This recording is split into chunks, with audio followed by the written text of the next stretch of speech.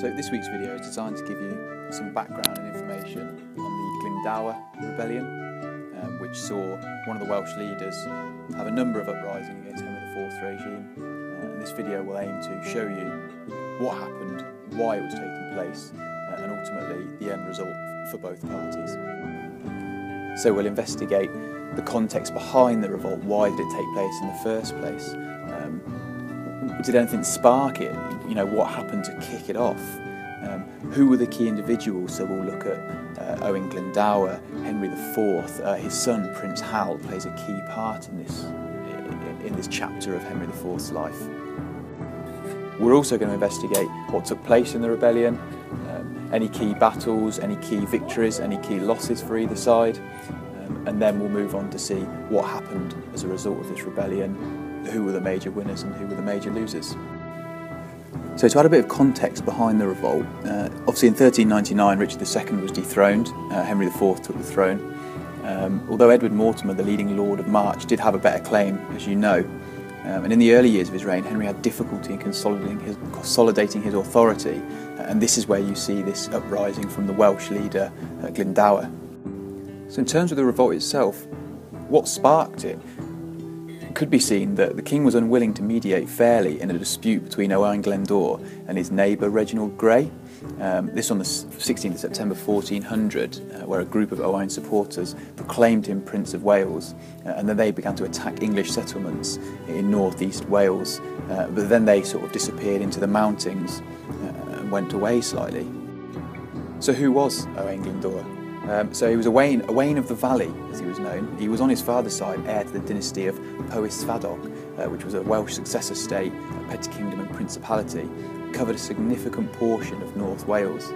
On his mother's side, he represented what was left of the claims of the descendants of the Lord Rhys of Dwybarth, and they ruled a significant part of South Wales in previous centuries. So a powerful man who could gather considerable support.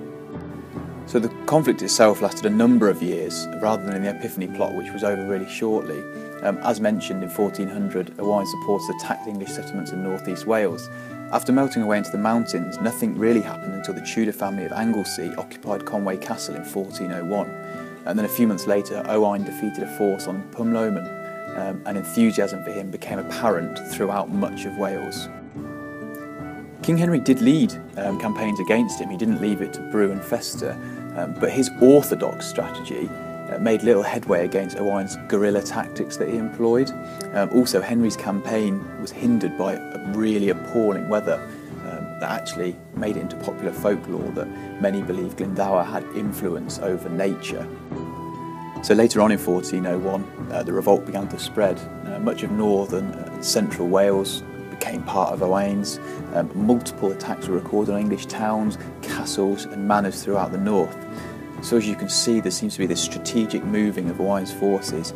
He's taking Wales and now moving into England, so becoming much more of a threat.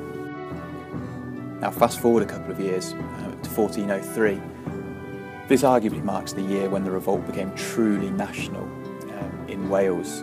Owain had already taken the central and the north parts of Wales, but in 1403 he began to strike out to the west and the south and began to take more and more land for himself, thus gaining more power. I think it's fair to say that Glyndŵr had set aims. He knew exactly what he wanted to achieve. He wanted a free and independent Wales, away from English rule, away particularly from Henry IV's rule, and he wanted Wales to have its own parliament. I think this is why these revolts went on for so long, why he tried to conquer as much land as possible. So then on to 1404. Here Owain captured the castles of Aberystwyth and Harlech. He then went on to seal agreement with the French and held a parliament at Machynlleth, where he was believed to have been crowned Prince of Wales in the presence of envoys from France, Scotland and Castile. And as you know from our first lesson, the sort of major threats to Henry IV's reign at this point were the French and the Scots, and now in turn the Welsh. Now the early 1400s, so from 1400 to 1405, were definitely the stronger years of the rebellion for Owain. 1405 did represent the climax of his power. This year did have its setbacks. The French contribution that he'd requested proved disappointing. He suffered huge defeats, notably at Grosmont Castle, and these served to undermine his authority in the southeast, and support began to waver. So what became of Glyndŵr? Well, he didn't disappear straight away. He wrote a letter to his French counterparts in which he requested numerous things, notably asking that the usurper, Henry IV, be excommunicated and the Welsh should receive full remission for any sins they may have committed in the struggle against him. So very much looking to pardon himself for what could be perceived as acts of treason, and arguably were perceived as acts of treason. Now this is where he starts to suffer significant losses.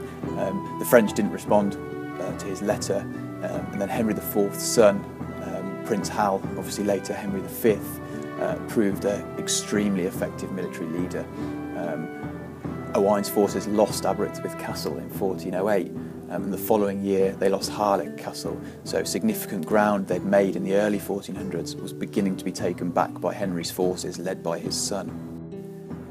Now Prince Hal was clever. He decided to not focus on punitive expeditions that his father favoured. What he did was he adopted a strategy of economic blockade. He would use the castles that remained in English control to gradually begin to retake Wales while cutting off trade and the supply of weapons.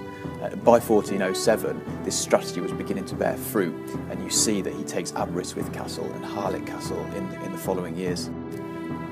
So what became of the plot that in the early years had significant power, significant support, was making headway through Wales?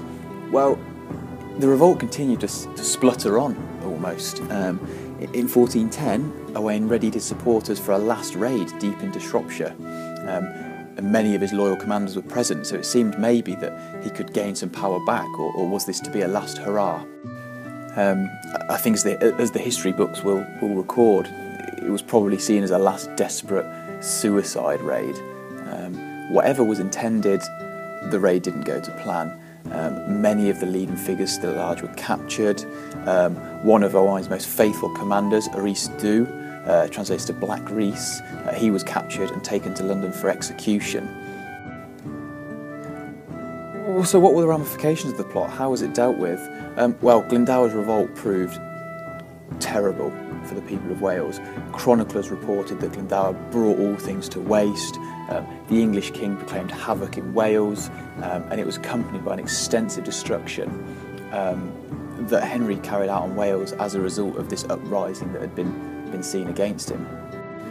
So what became of Owain Glyndŵr? Well, he almost disappeared, from the radar. Every now and again, odd raids would be carried out that were believed to have been carried out by him, but there was never any official confirmation. When Henry IV died and Henry V came to power, he often offered pardons to Glyndŵr's family, which were often rebuked and turned down.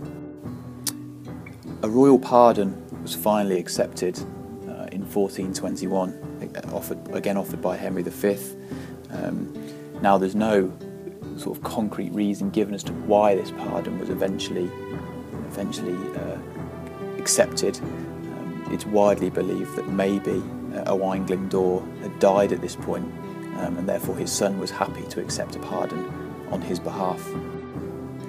So as you can tell, this second plot that we've looked at, whereas the Epiphany plot was over quickly, it was just planned to be an assassination attempt, this one lasted a number of years, 1400 to 1405, the key years where attacks were happening, the Welsh were gathering support, but it lasted all the way up until sort of 1416, where raid was still being carried out. So it was a significant part of Henry IV's reign, and one that was ultimately dealt with effectively.